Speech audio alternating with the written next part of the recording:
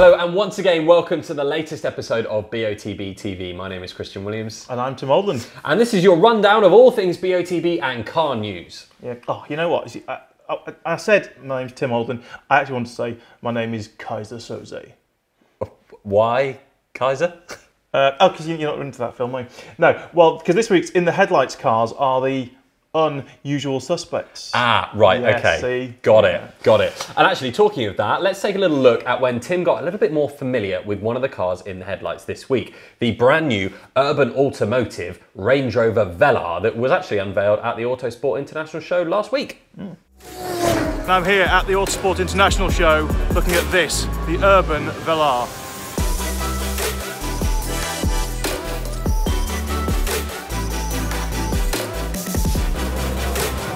Okay, so this is the Urban Velar. Now this one is based on the P380, so this has got the rather funky supercharged 3-litre V6, 380 PS, 370 something horsepower, and lots of carbon. Let me just show you around it.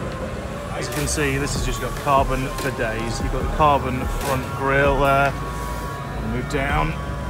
Carbon grills at the side. I mean, it's basically carbon absolutely everywhere on this thing.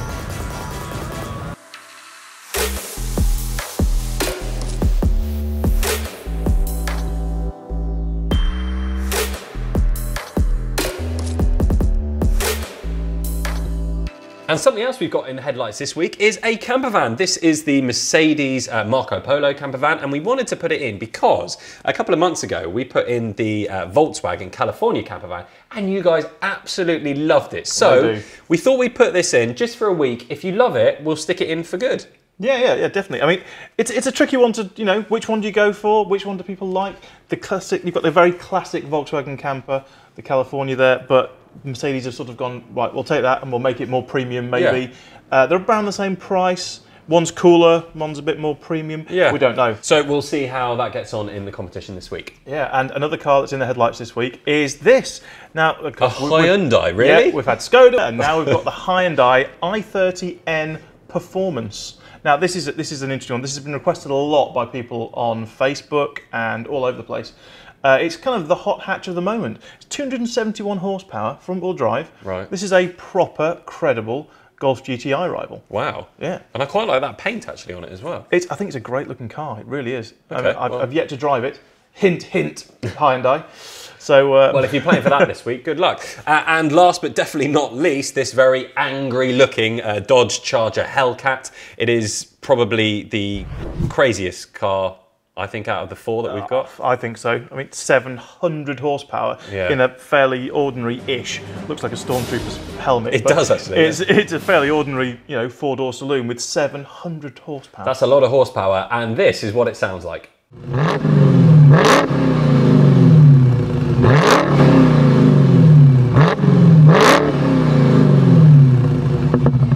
Yeah, that is seriously loud.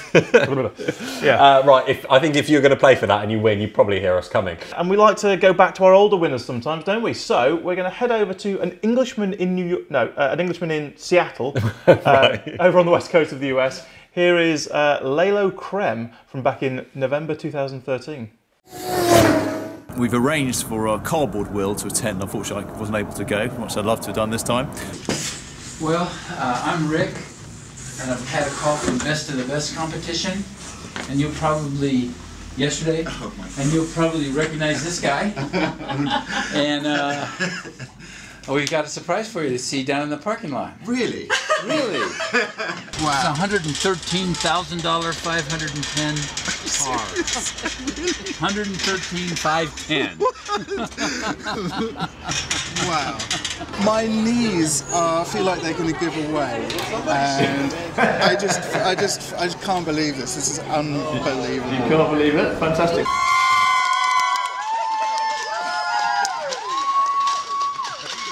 Thank you.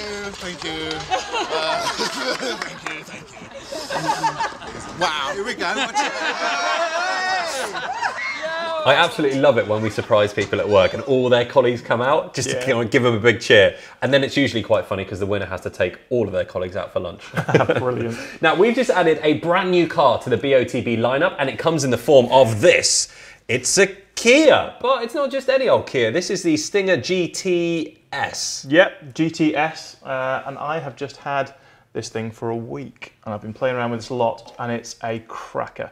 And you and I drove it, didn't we? We did. So let's take a look.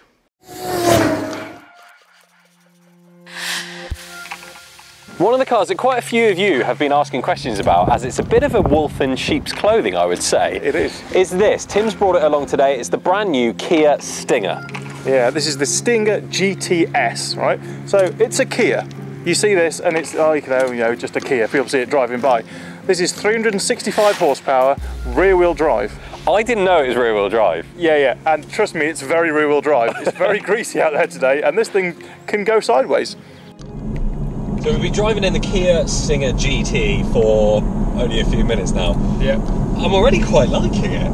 It's definitely surprising, I think. People are going to be really surprised by these things. Now talk to me about some figures on this, because it's more than I thought it was going to be.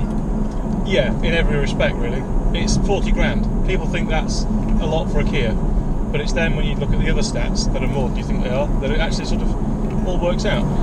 It's got a 3.3 litre twin-turbo V6, which is nice. Going to the rear wheels, only to the rear wheels, and it goes. Yeah, it's definitely not slow. As you can tell, that's up miles per hour. So it only comes in a 4-door. Yep, a 4-door hatchback thing like this. Right. We've got fully adaptive cruise control, so brakes you and active city stop and all that stuff. We've got heated seats. We've got cooled. This is all a standard. Yep, we've got cooled seats as well. Right. I've got a nice head-up display in front of me as well. Okay. Which is very, very handy.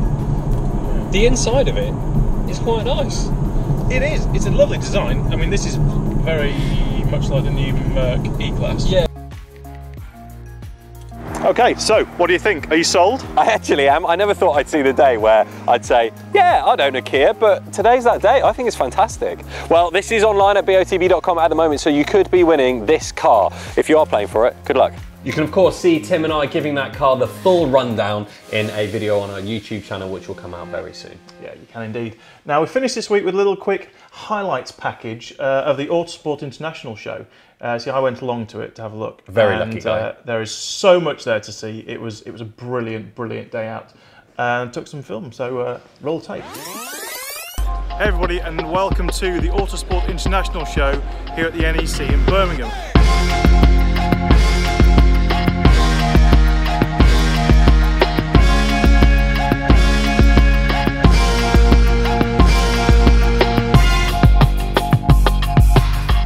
Now, tuned cars are quite a theme here at the AutoSport International show, including this.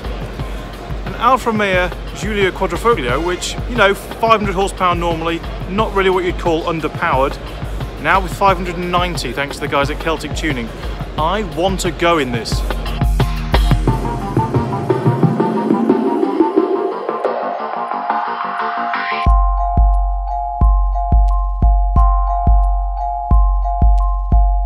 So here we've got Archie's pink R8, satin pink.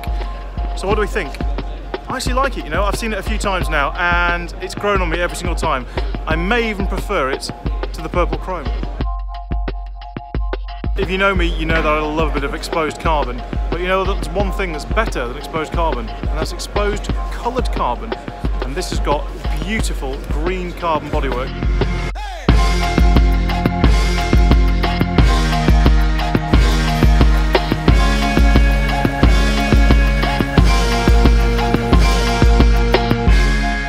Okay, so that was the AutoSport International show. So many fantastic cars around here. I just want to buy them all and tune them and drive them. So thanks everybody for watching. I'll see you next time. It looks like you had a good time. safe to say. Yeah, brilliant show. Really now, good. the next big car show in the calendar, of course, is Geneva. And Tim and I have our tickets and we are ready to go. And we'll, of course, be making lots more content as soon as we're there. Yeah, I'm really looking forward to this one again. So anyway, that's it for this week. So thanks everybody for watching and we'll see you again soon. Thanks a lot. Remember to hit subscribe and give us a little thumbs up if you like this. And we'll see you next week. Cheers.